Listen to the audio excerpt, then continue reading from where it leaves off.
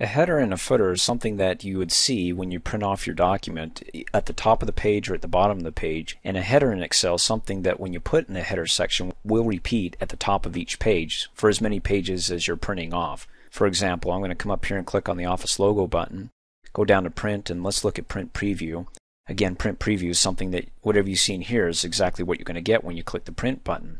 And you can see up at the top, I can click to zoom in, that you have a header section. There's nothing in there, and I'll click in again to zoom out, and down at the bottom in the footer section there's nothing there. But what I could do is I could have repeated at the top of each page the author, which could be me, and down at the bottom maybe the page numbers, the date, the time, or even a logo. I can insert a picture here. To do so, all I have to do is come up here and click on the page setup in the Print Preview. When I click on it, I can come to the header and footer tab and make my changes. Another way of doing it, I'm going to click cancel and close out of the Print Preview, is you can come to the Page Layout tab to the Page Setup group and click on its expandable dialog box button, and there you go. In the Page Setup window you can click on Header and Footer as well. First I want to set up my header section. Right now you can see in the preview there's nothing there.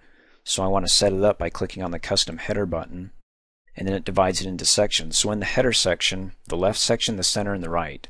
Starting over to the left, I can go ahead and just type in my name. Hit the Tab key, go to the center section, and maybe say something like, well, this is all about payroll. Hit the Tab key, and over to the right section, I could click on the Image button to insert a picture, and then browse through my computer and find one. Click on the Views so I can look at medium-sized pictures. These are going to be too big. This is going to cover up half the spreadsheet, but if I had a little logo, maybe a smaller dimension than what you see here by 1024 by 768 for the dimensions, something smaller, then I'd be okay. So I'm going to click Cancel and just not add anything in the right section and click OK. Looking at my little preview after I click OK, you're going to see the preview at the top of each page is going to be my name and also payroll. Now down at the bottom I want to click on Custom Footer to take me so I can start setting up the section or the footer. Over in the left section, maybe you want to go ahead and insert page number. Well, you can hover over these buttons here and it'll give you an idea of what they're about. There's inserting a page number and inserting number of pages. What that means is that if I just click on this, it adds a code and it says, look, this is page 1, page 2, page 3. If I go ahead and hit the spacebar and type of, and hit the spacebar again, and click in the second button here, again, let me hover over it. Looks like it's not coming up, but it's inserting the number of pages. When I click on it, it adds the code. So what I'm setting up here is saying, look, it's going to insert the page 1, of how many pages within the total print job. 3, 4, 5, I don't know. But at least when I print this off and hand it off to everybody, and they look at the second page, it'll say page 2 of 2, that they know that there's nothing more than that. It's not page 2 of 3, so they're looking for the third page that they're missing. Center section, I can go ahead and click on the time button, and then in the right section maybe click on the date. Click OK, and then there you go. There's page 1 of 1. And then the time and then the date. If I want to see what it looks like now before I click OK and accept this, I can click on the Print Preview button. Pretty cool. Up at the top you can see it, but if I click on the page it zooms in. There, that's better. Payroll. Click on it again to zoom out and there's page 1 of 2. In fact, I could have typed in page and then inserted the code 1, and then of course I typed in of, so it's page 1 of 2. Let's go down to the next page and it's still there, and that says page 2 of 2. When I click and zoom on it you can see that. Click on it again to zoom out and it all looks good.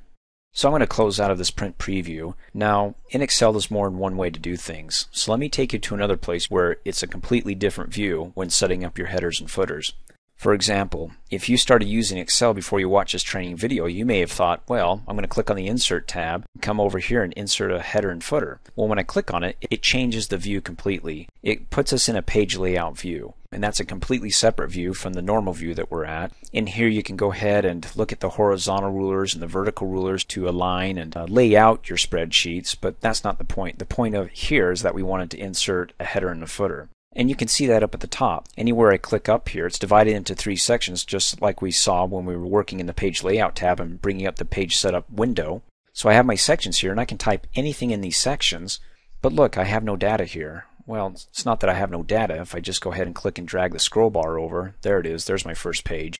So anything I type up here in these sections, like payroll for DF, and I click off in a blank area, it should automatically update all the headers. So if I scroll down here, payroll for DF. See, it's updating as we go.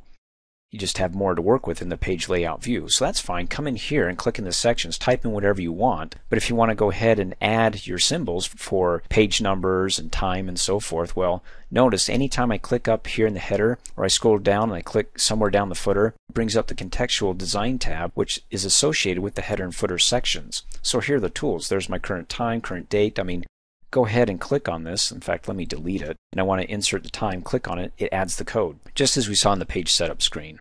Got a few other little features here. You can go to the header, go to the footer. It just toggles back and forth. You don't have to go. If this could actually print off and I had a payroll so huge, print on 30 pages, why would I want to scroll all the way over to page 30 to type in a header section when I know any section I type is going to automatically duplicate in all the header sections for me? So I can just stay here and make all the changes that I want and toggle between the header and the footer by clicking on the toggle button here for navigation.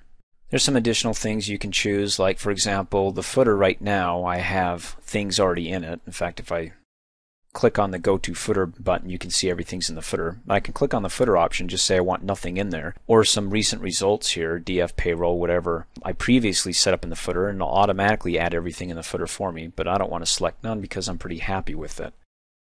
Scroll it to the top here of page 1, and notice what happens that when I click off in one of the cells, I no longer get my contextual tab. I actually have to be in the header to get up the design tab for my headers and footers. You can have different first page, which means that anything on the first page is not going to be duplicated on consecutive pages. You can have different odd and even pages, just like in a book. On every odd page, you're going to have something in the header that I can type here, or in this case, it's the even page. It'll only duplicate itself on even pages, and all the odd pages will have their own duplications. Whatever I type in on an odd page is going to be repeated on all odd pages. Now, to get out of here, it's a bit tricky. Not complicated, but a bit tricky. There's no close button here, so what I need to do is first I need to actually click out of the header or footer section, because if I don't, when I go to the View tab and try to change my view back to normal, forget it. I can click on it, it's not going to happen. So if I click off the header or footer section, it allows me to click on the normal button, so I'm back to my normal view. I can hit Control Home and go to the top and go back to the Home tab and make any changes I want. You can go back to the View tab and click on the page layout. It's just the same as if you were, let me go back to normal, clicking on the Insert tab and going to Header and Footer. I'm getting used to the Insert, Header, and Footer because you get bigger icons and it tells you exactly what you're inserting, versus when I click back in the middle section here out of the Header and Footer, and I go back to the View tab and go to Normal Layout, versus coming to the Page Layout tab and then clicking on its expandable dialog box button and coming to the Header and Footer tab and clicking on the custom header. I mean, these don't tell me anything until I hover over it. I mean, at least when I insert a header and footer or go to the page layout view, it gives me larger icons and it gives me titles below it, so it's easier to read and know what I'm inserting if I choose to click on one of these buttons to insert a code. Pick a way that's comfortable for you and stay with it, I suppose. And even so, some of the ways are actually better because they offer more options. Hey, thanks for watching. If you like my video, please give it a thumbs up. And if you subscribe to my YouTube channel, as soon as I upload a new video, you'll be notified instantly, and you can do that by coming over here and clicking on my face. You can also click here to support me, so for $2 a month, you can have access to over 2,700 training videos, all ad-free, and for a few bucks more, you can have access to my exercises, instructor notes, quizzes, certificate of completion, and a whole lot more.